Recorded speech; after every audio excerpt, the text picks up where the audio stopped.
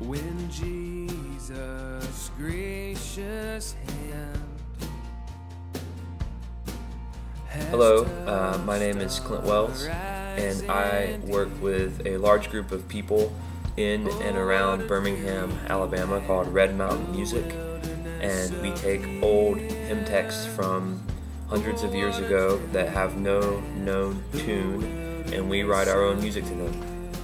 Partly because we think that the old words capture a language about our gospel that is lost and these songs should be sung, and partly because we're increasingly unsatisfied with what is passing for contemporary music for Christians to sing.